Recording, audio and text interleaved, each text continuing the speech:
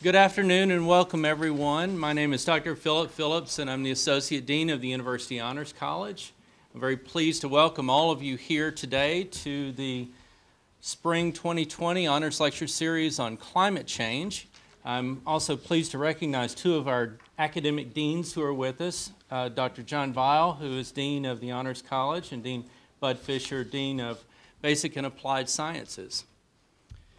So our speaker today is Ennio Piano, who is an assistant professor of economics in the Jones College of Business, a faculty affiliate of the Political Economy Research Institute, and a resident faculty of the Honors College. And his office is located up on the second floor. Dr. Piano studied history and political science before earning his PhD in economics at George Mason University. His research focuses on the organization of incentives in a variety of historical contexts, from the 19th century European armies to American motorcycle gangs and high-end restaurants. His topic today is Some Economics of Climate Change. So please join me in welcoming Dr. Piano.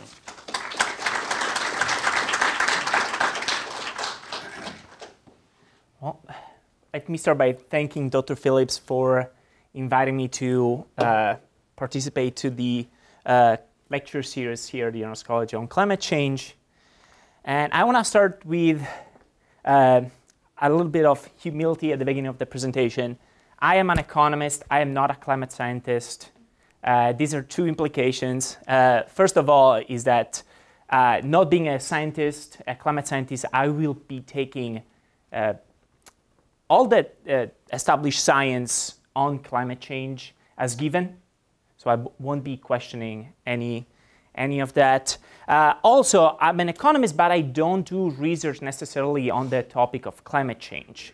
I've done research on issues related to climate change, at least tangentially, specifically on the political economy of policy, of energy policy.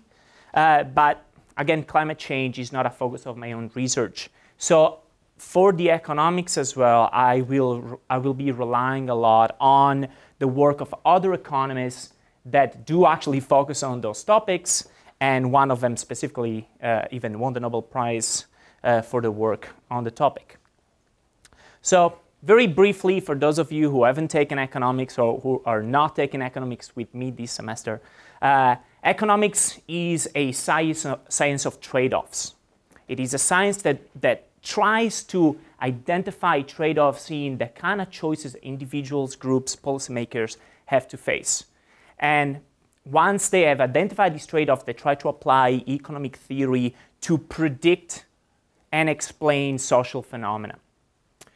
In the process, they've developed all sorts of very sophisticated techniques, theoretical techniques, empirical techniques, to try to identify causal relationships between social variables. Given the nature of the topic, let me define a couple of terms. And the first one is climate. Again, climate can be defined as the distribution of weather events. So we're talking about precipitation, temperature, ice coverage, and so forth. And the reason why we need to list all of these variables is that the climate is a very complex system. Now, fortunately, there is a pretty high correlation between all of these variables and just one measure, which is global mean surface temperature. So pretty much if you know the direction of change of this variable of global mean surface temperature, you will be able to predict more or less what the direction of change is for climate as a whole. And now, I also feel like I need to talk a little bit about the carbon side of things. Carbon is, of course, like a common element, base of human life, base of all of life, actually. And carbon has like two interesting properties. It is actually a very small percentage of the Earth's atmosphere, but it plays a very large role in determining the Earth's temperature. And it does so through its effect on the effect called the greenhouse effect.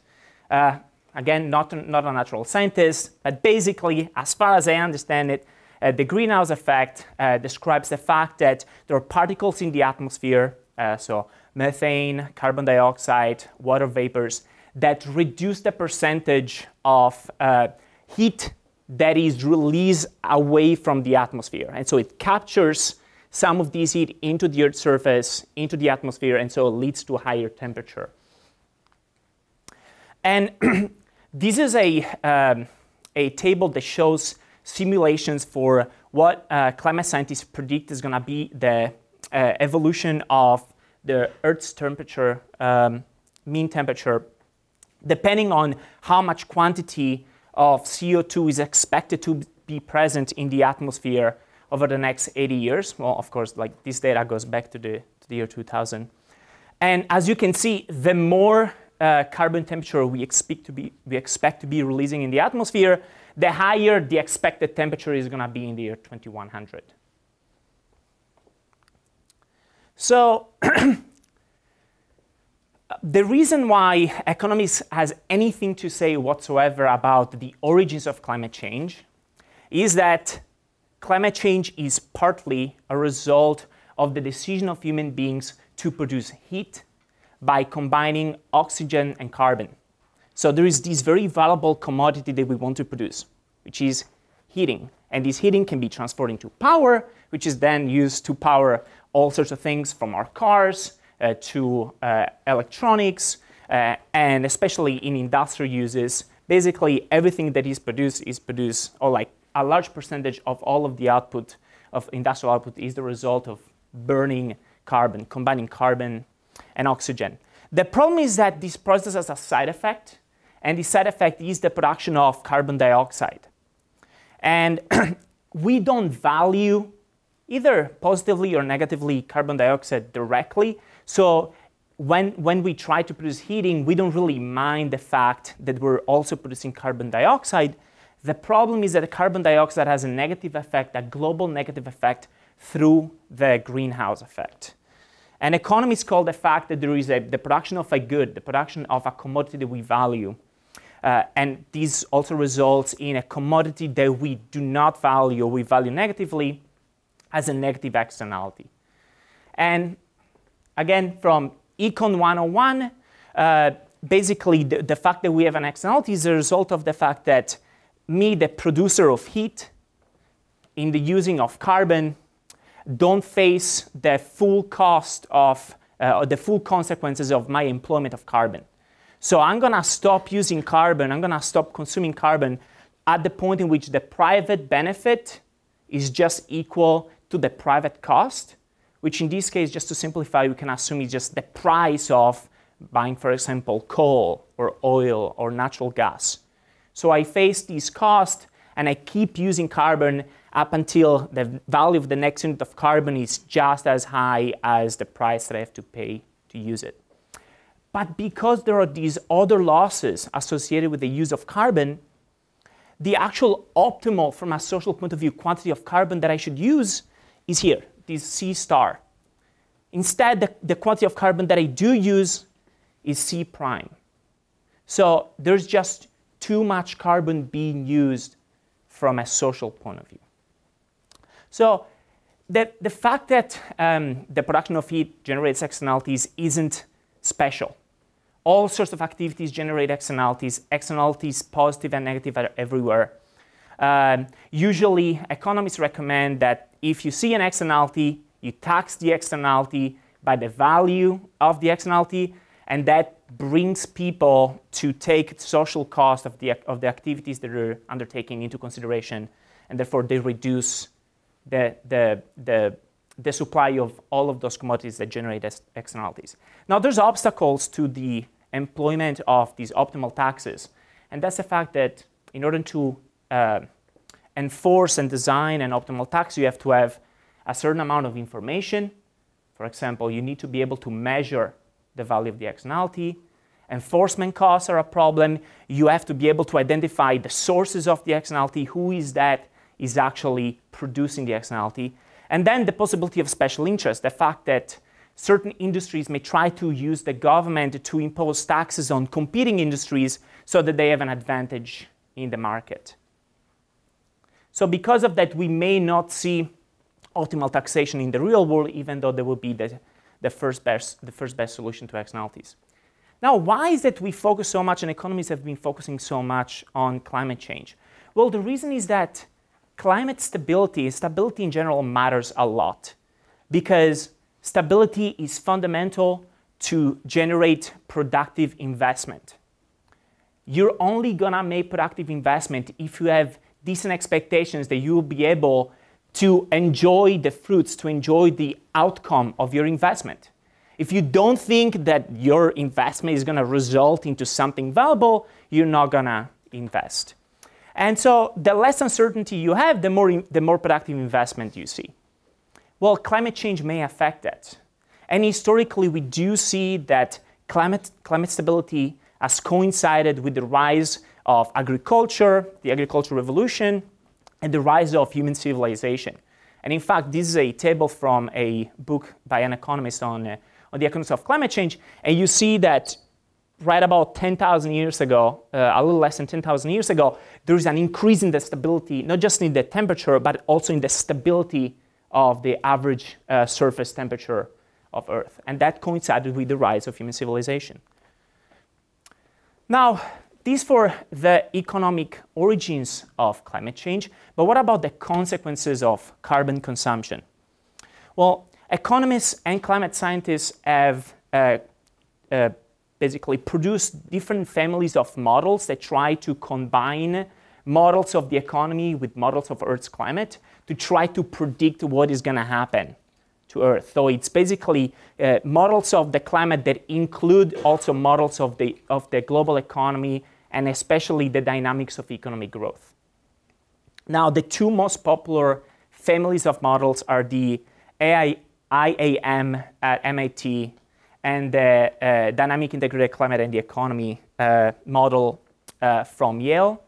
And these models differ over many margins, but the fundamental thing that they have in common is that they identify a trade-off between growth rates, so by how much the economy increases its ability to produce, increases its output year by year, and then carbon emissions, and therefore climate change, and long-run well-being.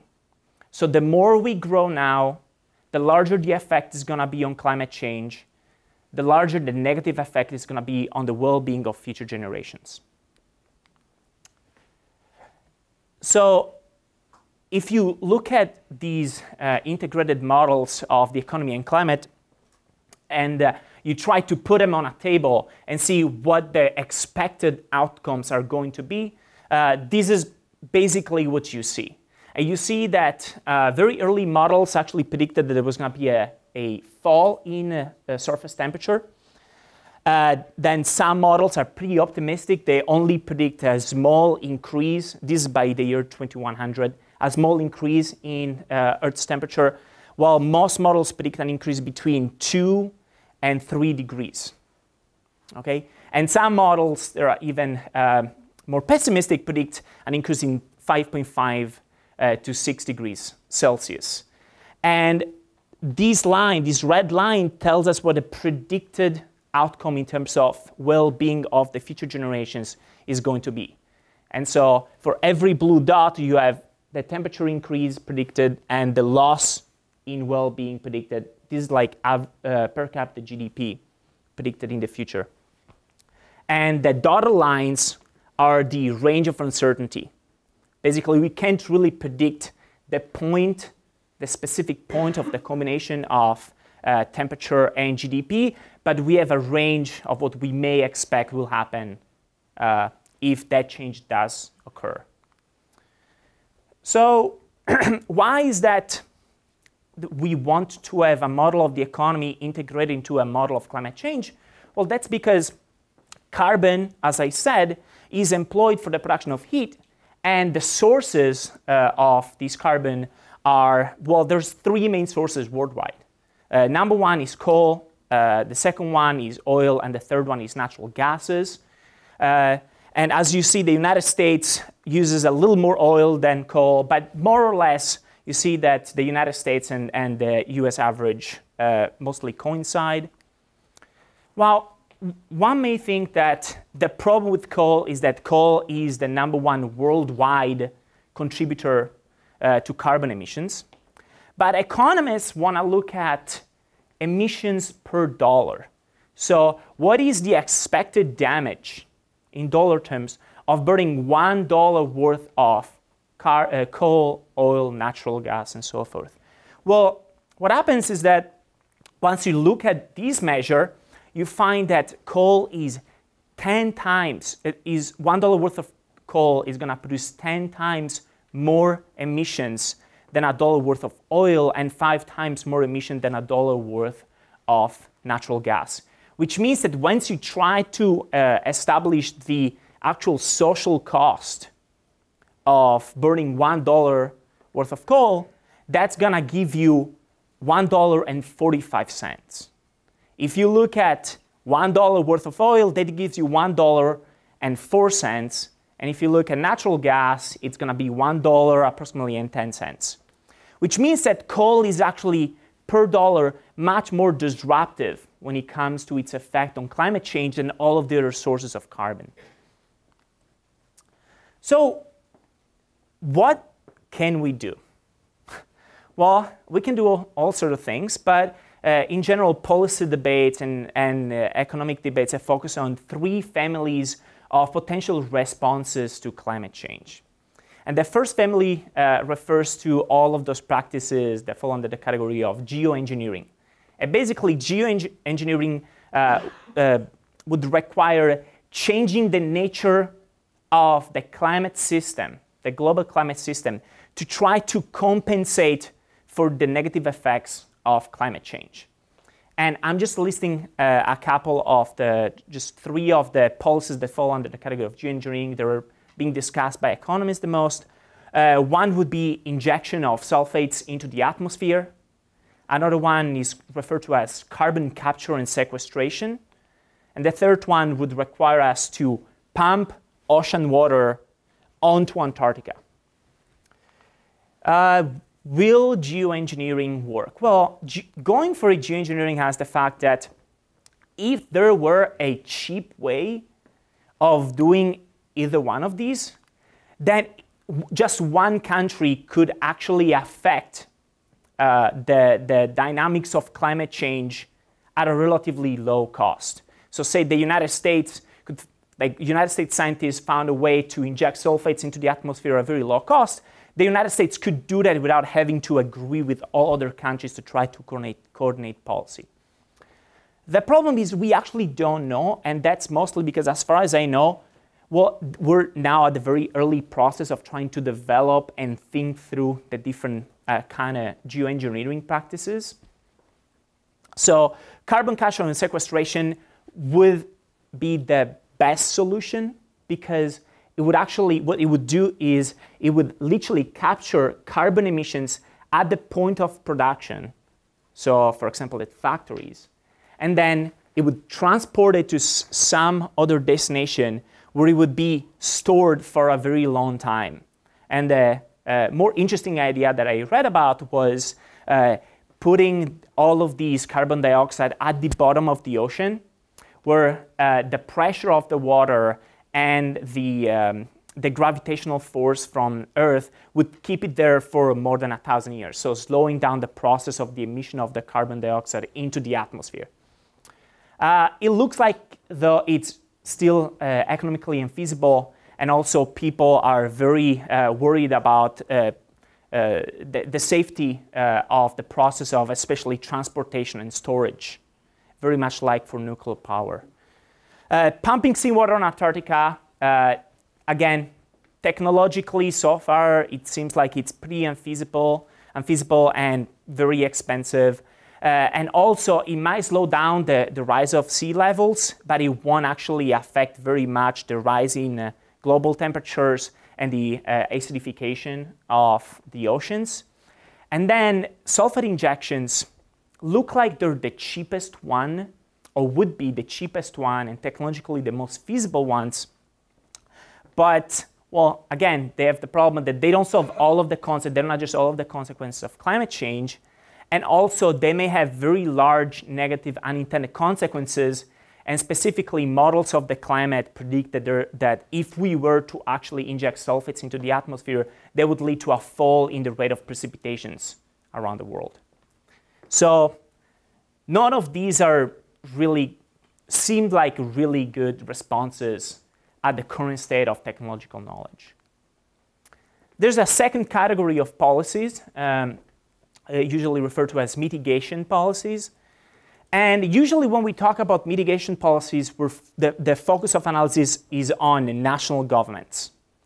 And that's because national governments can impose mitigation policies domestically, so on their own countries, but also national governments are the ones that will have to agree with other national governments and find international agreements and coordinate policies at the global level.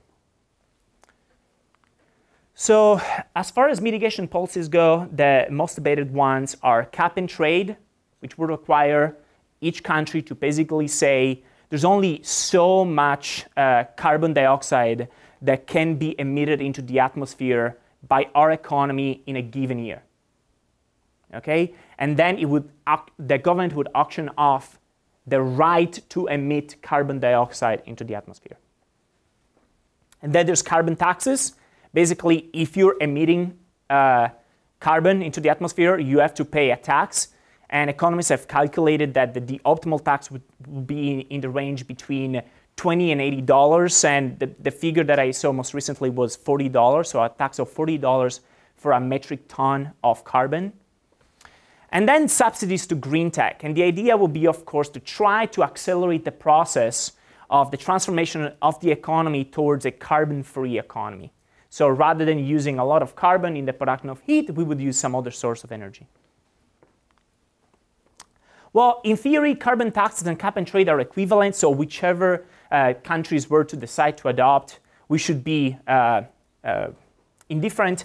But in reality, economists have thought about the fact that, well, there are implementation costs associated with the two, and carbon taxes seem to be preferable, both because they're more flexible, they have lower informational requirements. Basically, once you say, we'll tax you per amount of carbon that you produce, then different industries can decide how much to produce. And if there is a change in the global economy, you don't have to go through the government to basically auction off more carbon or the right to emit more carbon.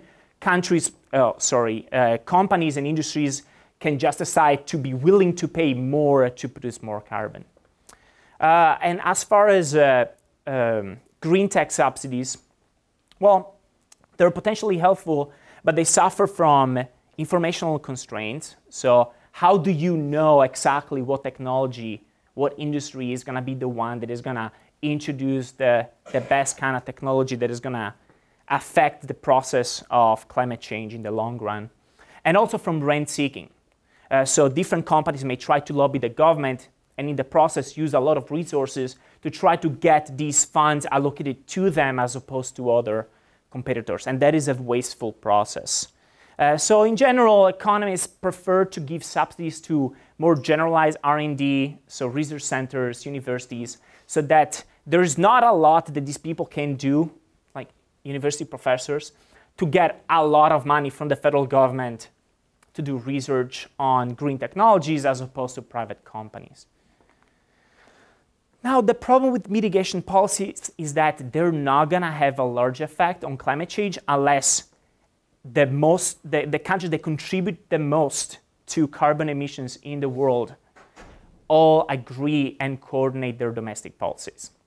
And like we have a problem, an externality problem in the production of carbon emissions, we have a similar problem in the decision of domestic tax rates on carbon. So a national government faces a private cost from enforcing carbon taxes. Think about the case of China. China doesn't want to have carbon taxes because they want to produce a lot of stuff to grow their economy. So yes, there's going to be a global effect to China imposing carbon taxes, but China doesn't bear the full benefits. And so they actually want to have a tax rate, T prime, lower than what would be the optimal tax rate, T star. So because of that, if countries don't have incentives that are compatible with one another, it's very unlikely that that this process, mitigation, is going to result in anything that is really effective.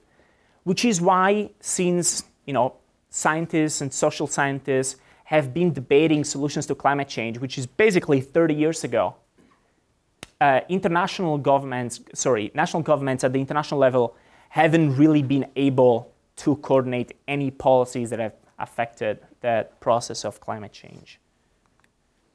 Now, from this bleak scenario, the good news is that coal consumption, which again, from an economic point of view, is the most disruptive source of carbon emissions, has a very interesting property. That is that each region, each country tends to consume the coal that they themselves produce domestically. Compare this to oil. Each region consumes a lot more, in general, more oil than they produce domestically. So this is the production by region, this is the consumption by region, and the regions are in different colors. So you see that they don't necessarily coincide in their size, especially when you compare it to coal, right? So this means that if we were trying to reduce oil consumption in a place like the United States, and say, oh, this is how we're gonna affect carbon emissions. We're gonna limit domestic consumption of oil. The United States buys less oil from international markets. That lowers the price of oil in international markets. Other countries buy more oil. Okay, so the effect of the climate change consuming less oil isn't that significant for the productivity of the global economy, and so it doesn't affect really the production of carbon dioxide. But when it comes to carbon, a country that uses a lot of carbon deciding to stop consumption of coal, is going to affect the total consumption because they only use domestic carbon. So if they decide not to produce any domestic coal, so if they decide not to consume any more domestic coal and to produce any more domestic coal, they actually do reduce by a lot the quantity of coal that is consumed worldwide and don't affect by much the international price, the price in international markets. Finally, the last category of responses to climate change is adaptation. And this is one of those categories in which economists tend to deviate significantly from other scientists that have studied climate change, and especially the consequences of climate change. And that's because of this attitude that other scientists seem to have, which they refer to sometimes as frog theory. And basically, frog theory is inspired by the story of a frog being in a pot of boiling water, and the temperature is increased only slowly, and up to the point where the frog basically dies because now the water is boiling, and so you just can't survive in boiling water. And they try to use this as a comparison, useful comparison for what could happen to climate change. Well, yes, the effect is going to be only in the long run. Humans are not going to do anything, and so there's going to be gigantic losses associated with this once we suddenly realize that temperatures have gone up by, say, 3 degrees, 5 degrees, 8 degrees centigrades, okay, Celsius. Well, the problem is that humans are not frogs, in the sense that humans, especially from an economic point of view, are going to be responding to the varying circumstances, especially at the small, local, and even individual level. And it also appears that frog theory doesn't apply to frogs. There's this very interesting article in The Atlantic that goes through the science, and it shows that this was basically made up. It wasn't true at all. Like, the frog is actually going to jump off of the pot of boiling water. So the good news is that even if no national and international mitigating policies are introduced, or we find some geoengineering process to solve climate change, human beings will adapt in a predictable way to the changing conditions due to climate change. Now, this doesn't mean that the future is going to look amazing. It may, but the adaptation is going to come at a cost. And these costs may be very large. So let me give you an example. So this is a picture from Venice last fall for the last episode of what they call Acqua Alta. It's basically just the flooding of Venice. And the flooding of Venice is very bad for Venetian people because tourists are not going to go if you have to close down all of the museums and all of the hotels, and people can't walk around. And so climate change may affect the ability of Venice to basically sell itself to the global markets because of rising ocean levels. Now, Venice, though, attracts so many tourists. I was looking at the numbers for the last recorded year, and it says that there were 36 million nights that were purchased by tourists to spend in Venice in 1 year. Okay, that's number one in Italy, and it is one of the top destinations in Europe and around the world. Well, that is a lot of money in terms of revenues that are transferred from tourists from everywhere in the world to Venice. And so Venice is actually going to have a very decent incentive to try to find local solutions to the changing circumstances. And in fact, they're already trying to figure out what to do because they don't want to have to experience these ever again. Okay? And so once you see a concentrated benefit from introducing an adaptation response to climate change, the prediction from economics is that that is the most likely form of adaptation to take place. And so because Venice can't be moved anywhere else, and there's not many Venices available in the world outside of Venice itself, Venice actually has a very strong incentive to try to figure out a solution to that. Again, economists can't tell you what exactly the solution is going to be, because if we could, we would be billionaires. And instead, you know, I teach at Middle Tennessee State. So what is the implication for the United States? Well, in the United States, 40% of the population lives in urban metropolitan areas on either of the two coasts, okay? So, and a bunch of these people basically just live New York City, around New York City, and Los Angeles and San Francisco. That's basically what's going on. Well, these cities are actually exposed, and all of these urban concentrations are very much exposed to changing climate and the rising ocean levels. So, in fact, one of the regions that is the most exposed to rising ocean levels is the southern part of Manhattan. Should we expect the southern part of Manhattan to be abandoned by the year 2050? Well, very small, extremely large concentrated benefits. Wall Street is right there, okay? Extremely large investment have been made, very valuable real estate. Well, we can expect something like that, a scenario like this, to actually be one of the first ones to figure out solutions, local solutions, to climate change through adaptation. Again, New York City, to find a solution to adaptation, doesn't have to figure out how to coordinate its policies with the rest of the world. To the extent that they can agree with, say, Jersey City, they can pretty much do whatever they need to do. It may be very expensive, and it's going to lead to disruption, but places like Manhattan, places like Los Angeles and San Francisco, in the short run and the medium run, may actually gain from these rising ocean levels because they can afford, and they have all of the incentives to try to adapt to rising ocean levels. It is the smaller urban centers on the coast that are actually going to lose the most. Not just the smallest ones, the ones that are actually not as productive. Places like Miami, places like New Orleans, they're going to be the losers, even in the short run. Now, in the long run, though, mitigating policies require high maintenance costs. And so in the long run, even places like Manhattan, even places like Los Angeles and San Francisco are going to see a relocation of their population. Also, a redirection of the influx of people away from these places because the cost of living there are just going to go up to other cities. And so an economist at Johns Hopkins University figured out a list of winners and losers from climate change. So that's a mistake. That's not Murphy's, but that's Houston. But the losers are New York City, specifically Manhattan, Los Angeles, Miami, New Orleans, and Houston.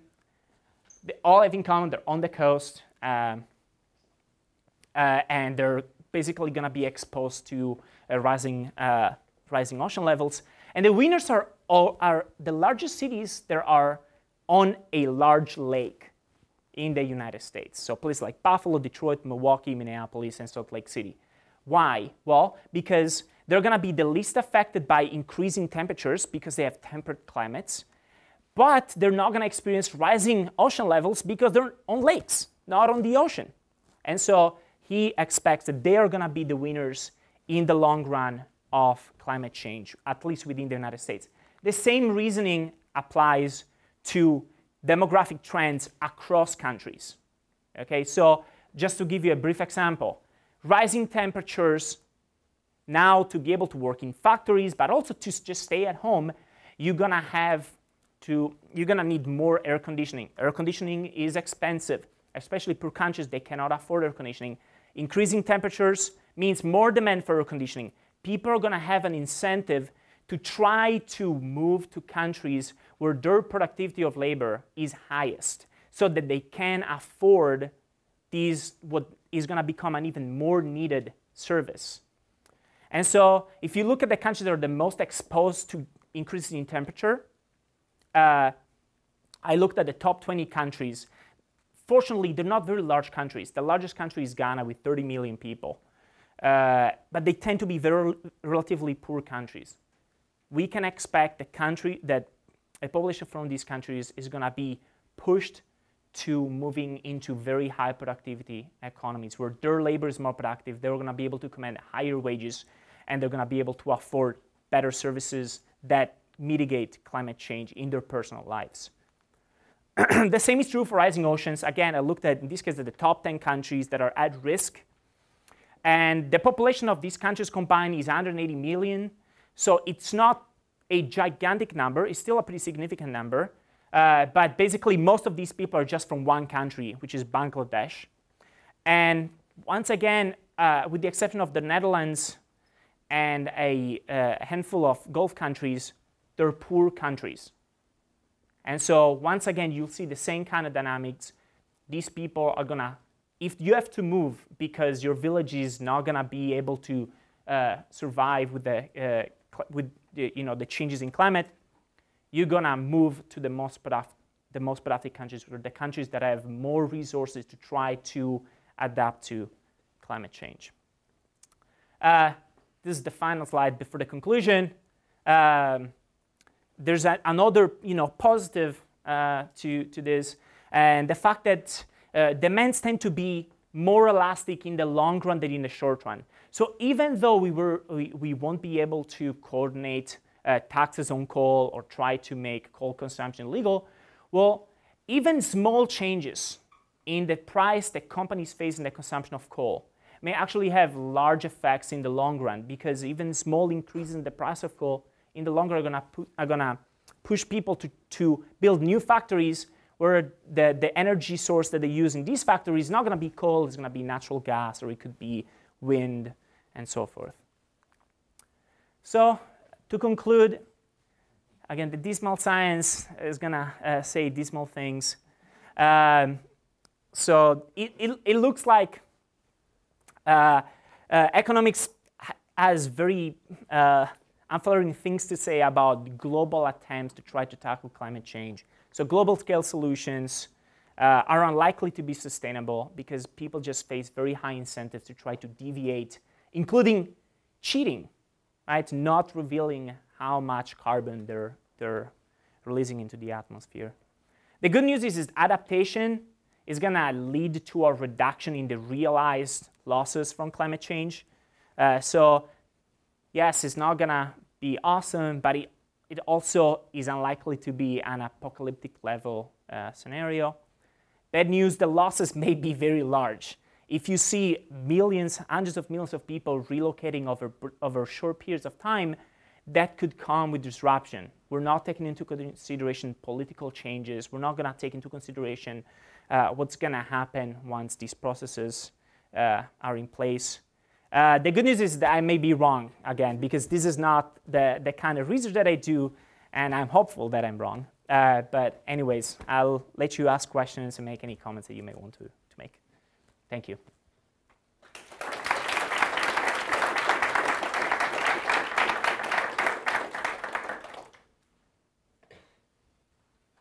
We do have time for questions, so please feel free. So the cap and trade, wouldn't that just encourage companies to move their factories overseas? So kind of like it's like a smoke screen? Well, so that's why these kind of mitigation policies require some decent degree of international coordination. Otherwise, yes, countries may not introduce cap and trade in the first place because they are going to think that companies are going to relocate, or they may just decide not to increase the size of their factories or hire more people domestically. Like, you don't necessarily have to see a fall in, domestic workers employed in your industries, but people may just decide to hire more in other countries or build more in other countries. So yes.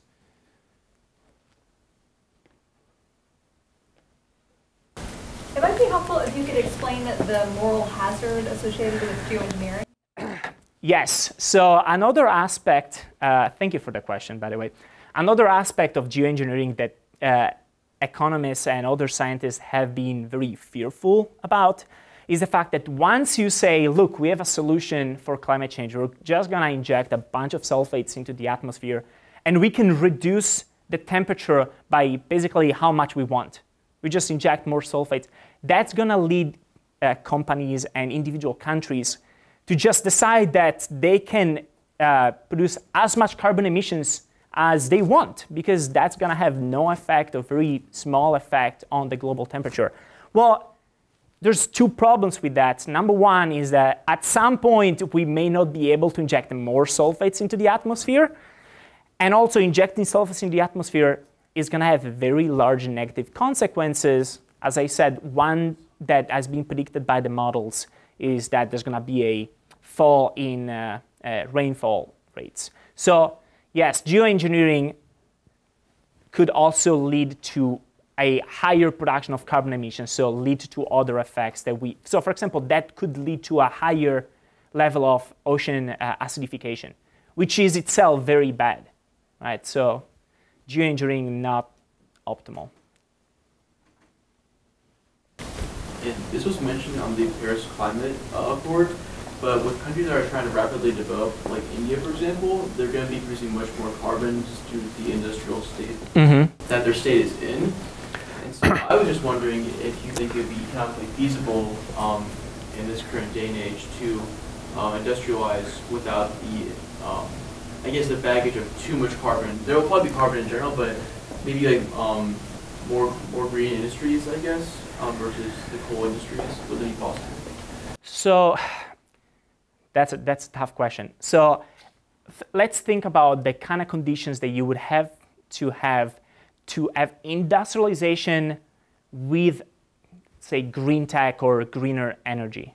Well, again, we need to have incentives for companies to adopt those kind of technologies. You need research centers and R&D that goes in the direction of developing that kind of technology. If you need that, you're gonna need a well-functioning national government. And so the countries that are the least developed are also the ones that have the least effective governments. So and also these policies have to be implemented and enforced. And those are the countries that have the biggest problem with implementation and enforcement of their domestic legislation. So I'm skeptical that is plausible. Again, plus if they have a lot of coal domestically, coal extraction is so cheap that coal is just so, especially if you just want to create a lot of output and try to attract a lot of foreign investment, coal just is so attractive to these domestic economies. The government just has an incentive to try to industrialize very fast. So you mentioned that one of the best ways that we can reduce our footprint is by reducing our coal production and consumption nationally. Yes. How do you think that we should go about convincing big companies who are profiting off of this to move that way? Okay, so let me go back to literally slide one second. I'm of the school of, economists that actually doesn't think that economists are great at telling governments or companies what they should do. So I don't feel comfortable answering that question. Like, the reality is that I don't know. How do you get people to behave according to their self-interest? Asking that to an economist is hard. Or at least it's hard for an economist to answer that question. Because say that my answer were, well, we just get governments to impose large fines of industries that don't follow suit, or like you just increase taxes. There are taxes on the kind of activities that generate carbon emissions. Well, then you have to get a government that also doesn't behave in the short-term interests of the people that are inside of the government. And that is, problematic as well. Why is that the government is not being bought by the companies that they get a lot to gain from, emitting carbon? So it's a tough question. Yes? Do any of your models take into account the fact that the global population is 8 billion, or 8 billion? So it will be 12 billion? These models do take population growth. Again, I'm not an expert on the topic, but these two specific families of models do take population growth into consideration. So more economic growth leads to more population growth. They basically take the current trend and they project these trends into the future. And they say, okay, for this kind of population, what is going to be GDP? To produce that GDP at the current technological knowledge, how much carbon do you need to emit? And that is incorporated into the result when it comes to the expected temperature that you're going to have into the future. So there's a conspicuously missing solution on the mitigation page, and that's the one you just mentioned, which is regulation. Like, so straight command and control regulation, or I was wondering if you could explain why economists prefer market mechanisms to because economists believe that the price mechanism serves a role in the allocation of scarce resources. So again, in general, as a first approximation, the best solution to all sorts of activities that generate externalities is to tax the externality. You identify the externality. Again, I'm assuming that this is simple to do, which it isn't. But you identify the externality, you measure the externality, you say whenever you produce this amount of externality generating output, you have to pay these matching taxes. Regulation have other problems in terms of what is going to happen to the degree of competitiveness in the economy. Is regulating a given industry going to lower access to the industry? That's going to generate rents. So there's going to be the incentive for people to try to create regulations that actually just are regulatory capture, where the industry wants the regulation to be put on so that they don't face as much entry. Think about, I don't know, say that each company is going to have to hire somebody that is going to have to keep track of how much carbon emissions they produce, right? So going back during the 1920s, companies that produce alcohol had to basically pay and house the people working for the government who were basically keeping track of how much alcohol they were producing, keeping track of like who they were selling alcohol to, and so on and so forth, including for tax purposes. That you're gonna have to be able to pay and house more employees if you have this kind of regulation. So maybe a new competitor that is just producing alcohol in-house is not going to be able to compete against you. So you may want to have that kind of regulation. Every kind of regulation that increases the cost of people entering into the market is going to lead to less competition in that market. So economists tend to be skeptical of that. I was wondering about the cost of, I guess you would call it privatized carbon capture versus the carbon tax. Like if you're a big company and you pay to build these giant vats or underground chambers to hold carbon in, is it going to be where the carbon tax is? Is it cheaper to build those, or is it cheaper to pay the tax and just emit carbon? Well, at the current level of technological knowledge, that doesn't seem to be the case. Because if it were the case that companies would have a incentive to try to build these machinery for themselves, they would be doing that, and they would be putting much more resources into researching that kind of solution. And as far as I know, that isn't the case. So, have any economists suggested reducing military expenditures and activities like military airplanes, ships, bombs exploded, that sort of thing? I would presume those activities would generate a tremendous amount of. Not that I know of. I don't think so. I don't even know if anybody has estimated what the value of carbon emissions from military operations is. That would be interesting, though. One more question. Oh, Isn't what the point that he just made a good argument against allowing the market to be the primary force that is responsible for making these adaptations? Because he was saying that, you know, why not just pay the tax? And then you went on to say that it seems like mechanically, based on what companies are doing behaviorally, that is in fact what is preferable for them, that it is just better to pay the tax, which would mean that our you know, efforts to reduce that carbon emission have failed because they're essentially just shouldering the tax. So are you saying, I'm not sure I understand the question. So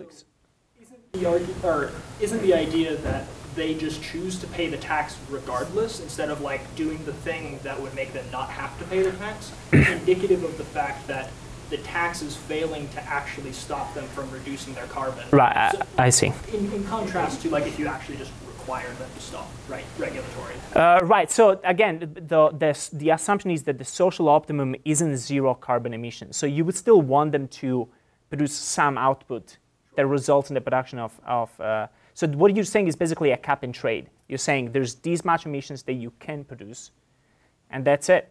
And people can exchange amongst themselves, industries and companies can exchange amongst themselves the right to produce that carbon. As I said, theoretically, those two solutions are equivalent because they should result in the same amount of carbon being released. The problem is that international markets experience shocks all the time. And carbon, like cap and trade, requires the government to operate effectively in adjusting the quantity of carbon that can be produced, you know, year by year or even month by month. And that could be very disruptive. Instead, the tax allows the market more flexibility in adjusting to these. Again, this is assuming that the social cost of carbon is, the marginal social cost of carbon is constant at $40. Well, in that case, if you just let the market adjust, they can produce more carbon, but they're paying the tax, which means that under these circumstances, they should produce more and they should emit more carbon. Yes? But aren't we exceptionally certain that that is not the situation that we want to be in? In what sense? In the sense that we're very quickly, correct me if I'm wrong, but we're very quickly reaching the point where we don't really have the option to say, yeah, you guys can produce some carbon if that's more optimal. We're hitting the point where, you know, existence and that kind of thing is on the line, right?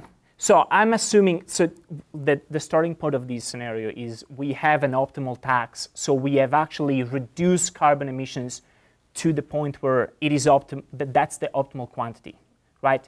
In that scenario, the optimal quantity may change with market conditions, right? So for example, say that, I don't know, a country goes into a very bad recession, right? And so, or a country is bombed and all of their productive technology is useless. Now, other countries have to increase their productivity so that they can supply to this country that can't produce anything anymore, right? So in that case, you need to produce more carbon. The taxes would allow for that to change. Yes? Yeah, I think I understand what he's saying, and I think what happens is you get into the situation of it's going to cost a company $10 million to put in a new piece of equipment, but $50,000 in tax. And they're going to have a tax cost benefit that they're going to look at and say it's cheaper. Right. So I think you're going to get into some of that when you do the cap and tax, or if you do a carbon tax, there are going to be trade-offs in terms of what it's going to cost the business to make those conversions versus what you are doing. You're going to have to tax them high enough that the tax is greater than the actual cost in order for it to be effective, would be my way of thinking. Yeah, no, I understand. So the reason, the tax that we're thinking as if it existed would be the tax that is the optimal tax. So it's a tax at which we're perfectly happy when it comes to expecting negative effects from climate change. It is actually, that's where we would like to be.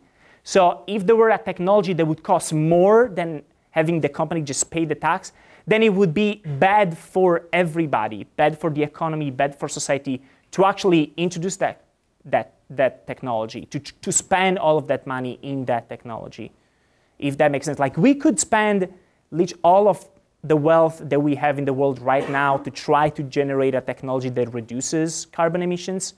We're not doing it because that would be incredibly disruptive. That would reduce everybody's ability to consume to very little. It would be worse than the Great Depression. Right, on that note.